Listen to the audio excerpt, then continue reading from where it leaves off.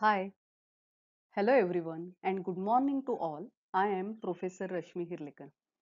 Welcome back to the session Mutual Fund Management.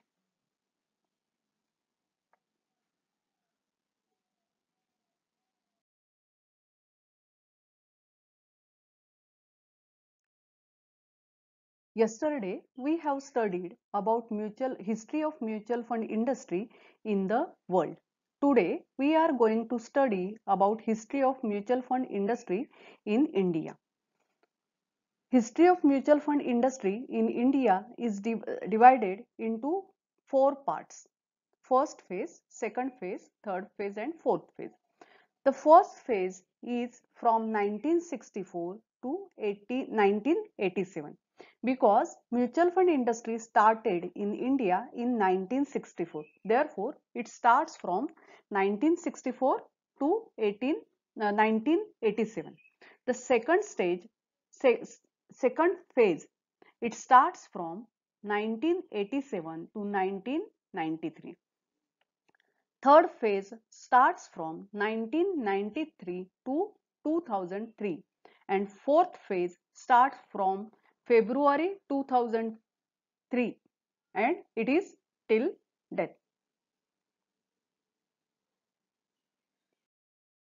Here we will discuss about first phase of history of Indian mutual fund.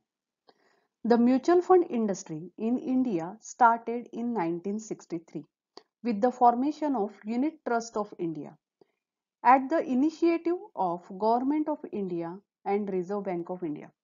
म्हणजे 1963 मध्ये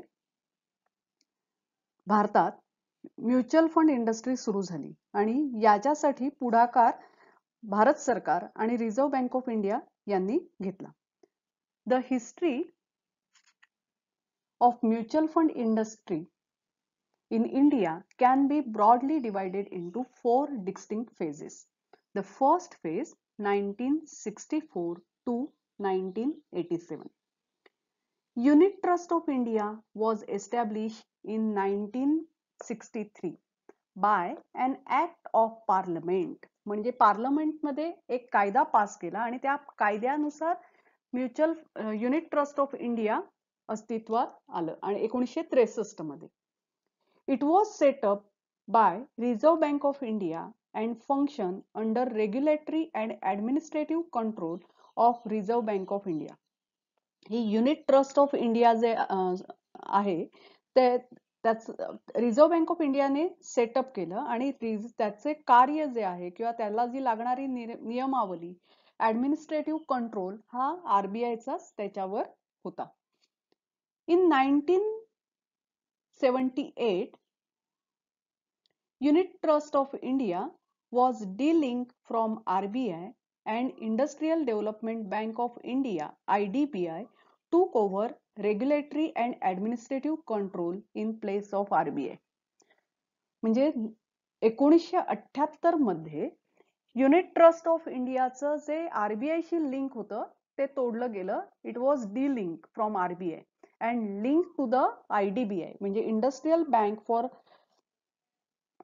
industrial development bank of India industrial development bank of इंडियाला याचा ची जबाबदारी घेतली. टूक over regulatory and administrative control म्हणजे regulatory आणि ऍडमिनिस्ट्रेटिव्ह कंट्रोल आयडीबीआयचं युटीआय वर सुरू झालं.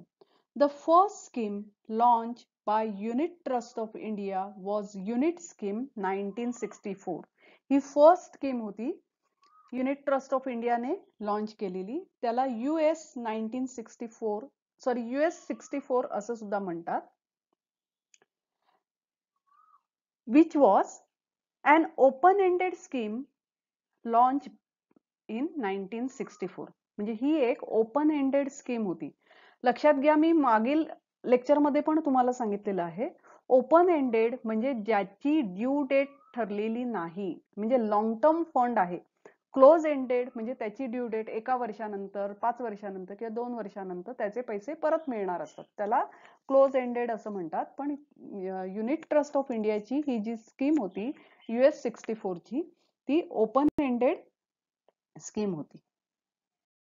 Second phase, it is the phase from 1987 to 1993. In second phase, entry of public sector in mutual fund. Till 1987, UTI, Unit Trust of India, was only mutual fund in market since no one was allowed to set up mutual fund. म्हणजे लक्षात घ्या 87 सालापर्यंत कोणालाही mutual fund industry सुरू करण्याचा अधिकार दिला नव्हता. UTI हा एकमेव प्लेयर होता मार्केटमधला.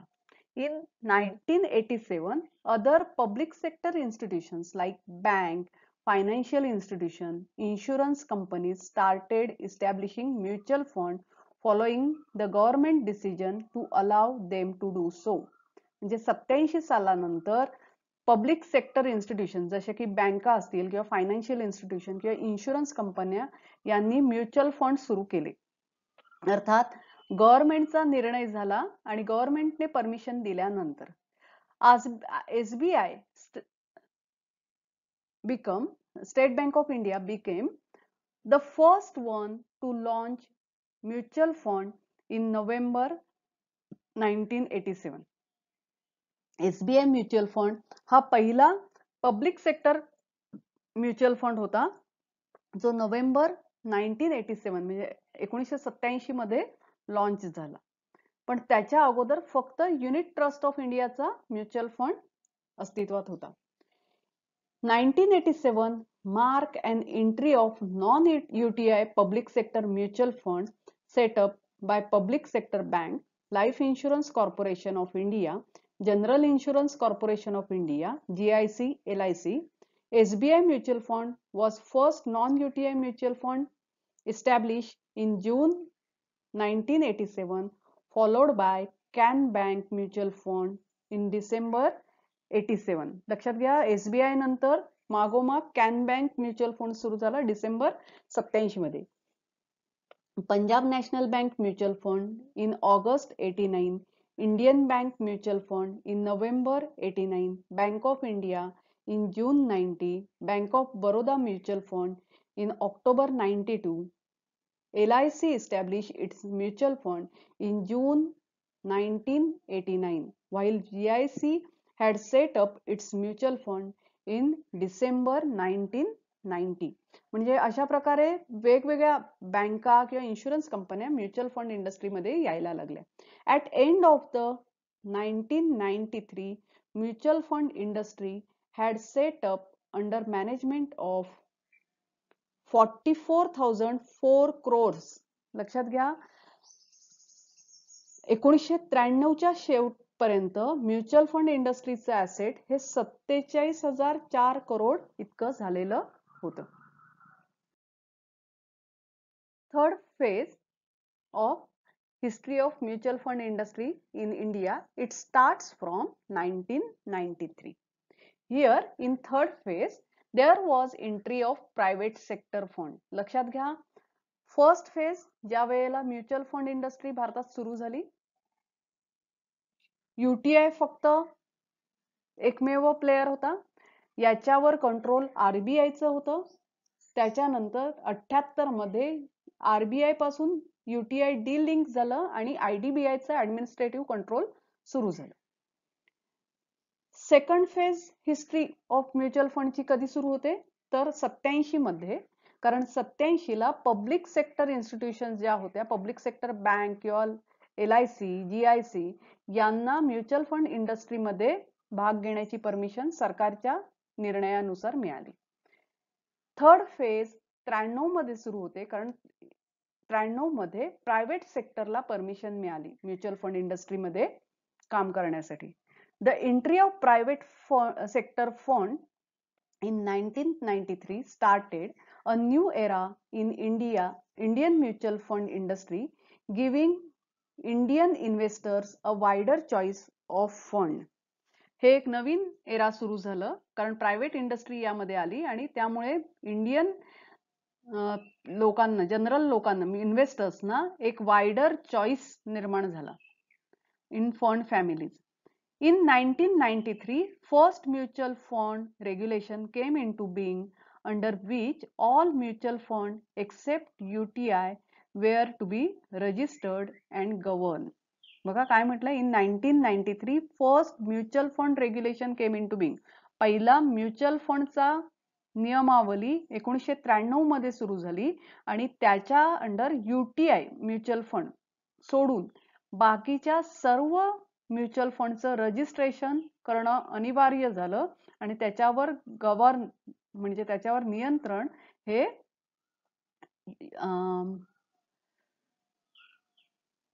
याच रेग्युलेशनचं म्युच्युअल फंड रेग्युलेशनचं राहिलं. The erstwhile Kothari Pioneer was the first private sector mutual fund registered in July 1993. Kothari pioneer हे पहिलं प्रायव्हेट सेक्टर म्युच्युअल फंड भारतात सुरू झालं जुलै 1993 मध्ये. With the entry of private sector fund in 1993, a new era started in Indian mutual fund industry, giving Indian investors wide choice of fund families. In 1993, SEBI regulation were substituted by more comprehensive and revised mutual fund regulation in 1996. म्हणजे SEBI बरोबर mutual fund regulation सुरू झालं 93 पासून 96 पर्यंत. The industry now function under SEBI. म्हणजे mutual fund regulation कडून सेबीच्या under mutual fund industry सुरू झाली, काम करायला लागली. The industry now function under SEBI mutual fund regulation in 1996.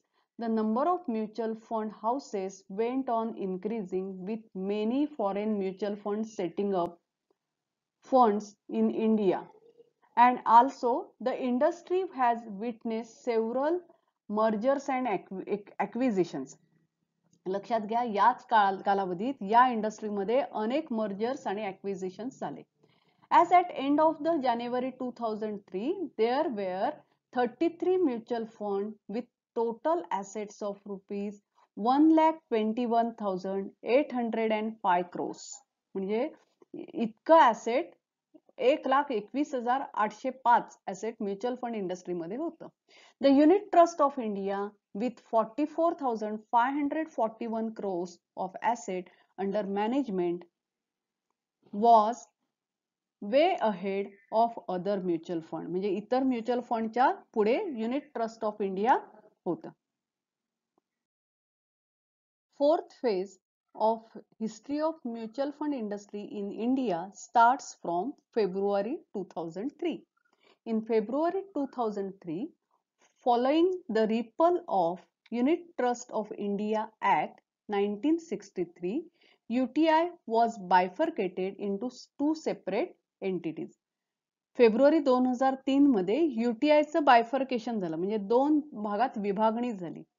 One in specified undertaking of UTI unit trust of India with assets under management of 29,835 crores as at end of the January 2003. म्हणजे जानेवारी 2003 मध्ये हे जे bifurcation झालं होतं ते specified undertaking of unit trust of India आणि त्याचं asset होतं 29,835, representing broadly the asset of US 64 scheme. जी पहिली स्कीम होती US 64, या स्कीमचा ॲसेट या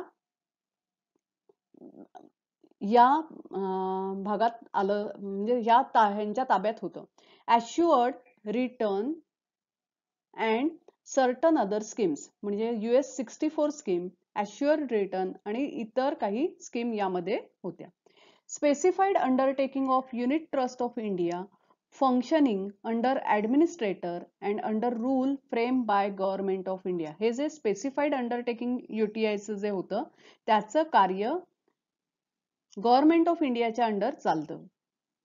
and does not come under परव्ह्यू of mutual fund regulation. म्हणजे म्युच्युअल फंड रेग्युलेशनचा यामध्ये हस्तक्षेप चालत नाही.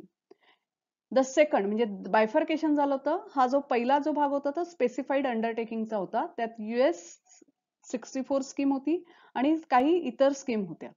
The second is UTI mutual fund sponsor by SBI State Bank of India, Punjab National Bank, Bank of Baroda, LIC. It is registered with SEBI. म्हणजे हा जो second भाग होता त्याचं रजिस्ट्रेशन सेबी कडे होतं. And function under mutual fund regulation म्हणजे mutual fund रेग्युलेशनचं त्याच्यावर वर्चस्व आहे. With the bifurcation of erstwhile UTI, which had in March 2000 more than 76 crores asset under management, with setting up of UTI mutual fund and conforming to SEBI mutual fund regulation, with recent mergers taking place among different private sectors, and mutual fund industry has entered its current phase of consolidation and growth. लक्षात घ्या की हे जे bifurcation झाल्यानंतर दुसरा जो युटीआयचा भाग होता तो अनेक प्रायव्हेट सेक्टरमध्ये त्यांचं मर्जर झालं आणि आत्ताची जी करंट फेज आहे म्हणजे करंट आत्ता जी म्युच्युअल फंड इंडस्ट्रीची जी ग्रोथ आहे ती या इथून फेब्रुवारी 2003 पासून सुरू झालेली आहे. This was the history of mutual fund industry in India. We will meet tomorrow for another concept regarding mutual fund.